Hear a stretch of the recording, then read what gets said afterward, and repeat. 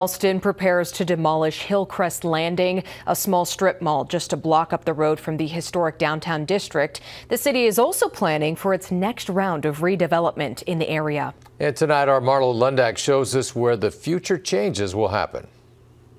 Part of the Ralston community is getting ready for a transformation.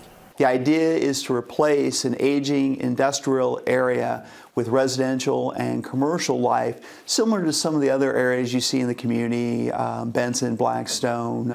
Rick Hoppy is the city administrator. 6 News asked him about the new Hinge 72 project. We have about 10 acres of prime redevelopment land in the middle of the Omaha Metro along 72nd Street. The city recently acquired 2 industrial properties at the corner of 72nd and Main Streets. They've put out a request for proposals for developers to come transform the land, an opportunity that Hoppy says doesn't happen often. Ralston is landlocked. We can't grow out. We're surrounded on all sides by the city of Omaha on 3 sides and Sarpy County on the other. The only direction we can grow is up. So when we have land in the core of the community that can be redeveloped and we bring economic development to the community that we otherwise couldn't get because we can't grow outward. The land will be transformed into commercial, residential, park, and entertainment space. It's all in an effort to better connect Ralston's downtown with 72nd Street and the Liberty First Credit Union Arena.